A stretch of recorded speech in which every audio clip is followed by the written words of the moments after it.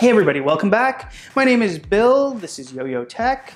Today we're going to talk about something a little bit different than we have over the last few weeks, but it's very important, not just to home automation, but to the technology in general. And that is the idea of being open to new opportunities, solutions, software, hardware, ideas, whatever it might be. If you are in technology, this is something that you need to make sure that you're doing all the time.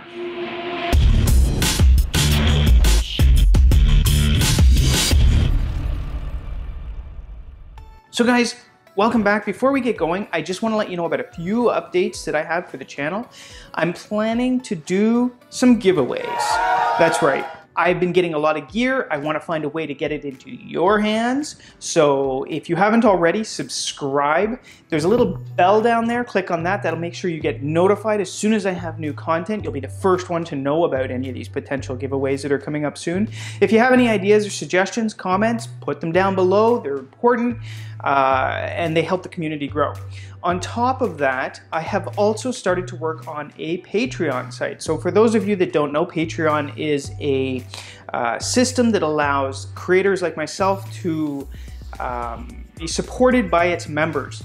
And this is not something that you have to do, but if you're interested, if you like these videos on this site, if you feel that you want to help reach some of my goals there, I'm going to provide a link in the coming week. Never thought that I would be creating my own site, but I've had some recommendations that I should do it, so I'm going to give it a try.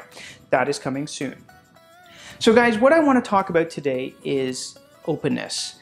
And it is stemming partially from many years of working in technology, and it's just the conversation I've had many times, and also some of the comments and things that I've been seeing in home automation, because I think it plays a big part into this.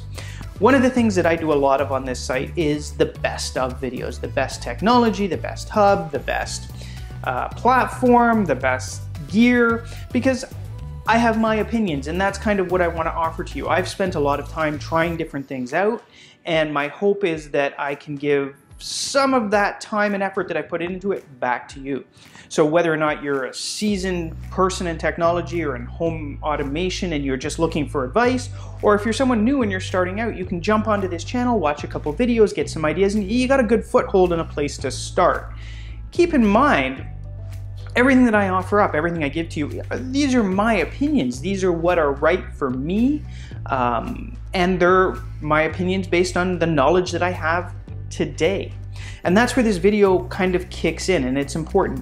One of the things that I do whenever I'm interviewing new staff or new people for technology roles is I ask them, are they a Mac, PC, iPhone, or an Android person? And it's really interesting the type of answers you get. Sometimes you'll get people that are so passionate about this one way or another that the interview, the discussion can go down a whole new route.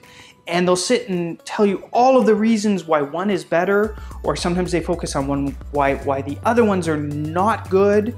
But it's really interesting to watch this discussion take place. One of the things that I have always done in technology is challenge myself. I like to step out of my comfort zone. For example, I was a PC guy all my life. I always used PC computers, but if you've seen any of my videos, you notice anything, I use all Macs now. And that's because for me, I keep challenging myself to go to the products that I don't know and use them. And to be honest right now, I like Macs. I mean, they're great platforms. I still know PCs better. I am better with a PC, but I've been using Macs a lot. Same thing with iPhone and Android. I mean, if I take it back to that discussion, Android is my platform of choice. But that being said, I'll switch over to an iPhone and I'll use it for a month. I'll use it for 2 months. One, to learn and understand what are the benefits of that product and what make it so good.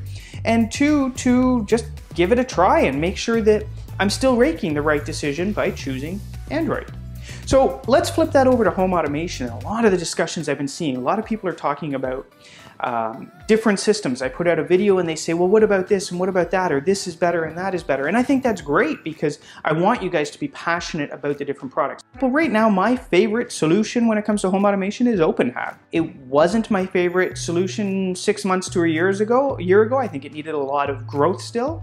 But I think right now at this point, it's reached that point where it can do everything that I need it to do well. I love the fact that people are making comments. Go try Home Assistant, go try Vera again, go back to Smartthings, go to Wink. People are saying, no, these are better and that's better and this is better, which is great because I've been spending more time trying those products, going back to them, confirming why openHAB is good for me. And in some instances, I'll jump ship and I'll change. I've done that many times in the past. I've used Vera, I've used Wink, I've used Insteon, I've used Smartthings, I've used Home Assistant, I've used openHAB. I've created my own systems in the past because I felt that none of the systems available did what I wanted them to do. So this is important to remember when you're looking at it. Don't get caught up in the fact that something is better than everything else. Get caught up in the idea that there are options out there and that you should look at them all of the time. And that goes for everything. One of my favorite things to do with any software or home automation is to go through the plugins directory. I love looking at all the different solutions that are there. I mean, whether it's software like Slack or Trello, plugins are all of these different functionalities and add-ons and things that you can do. And so many of the things I work with now are based on going through these plugins and looking at the options and constantly re-evaluating them to make sure that I'm doing the right thing that I should be doing. So if today's tip is anything, it is choose your platform, work with your platform, but continue to constantly evolve, constantly question. The day that you make the decision to say, this is the best thing and I don't want to look at anything else, is the day that you start to stand still. You're not going to move forward, you're not going to progress in technology. So if you consider yourself to be someone who works with technology, whether it's a hobby or professionally, always keep investigating, exploring, and looking at new options. So today was a bit of a rant. I could go on for hours like this because I've had this debate and conversation with people before. Let me know what you think about this in the comments. Hopefully it stirs up a little bit of oomph in you and you get out there and try something new. If you're using Home Assistant, try openHAB. Give it a good try. Use it for a month. See what you think about it. One of the reasons I like open source is because it's always growing and there's options within there. So my recommendation, and I'm planning to do a video with Home Assistant and openHAB, one of the things that I would love to see them do is come up with an easy way to connect together. There's no reason that I shouldn't be able to have Home Assistant installed on one Raspberry Pi and openHAB on another and have the two of them doing what they do best and communicating cleanly together. That is the best option. So any devs out there that are listening, we need to build some bindings, some connectors, some plugins to make these two talk together. If there already is something and I don't know about it, comments, let me know because I'd love to take a look at it. Guys, keep on learning. Subscribe if you haven't. Click the bell and we'll be back with some more videos sooner than you think.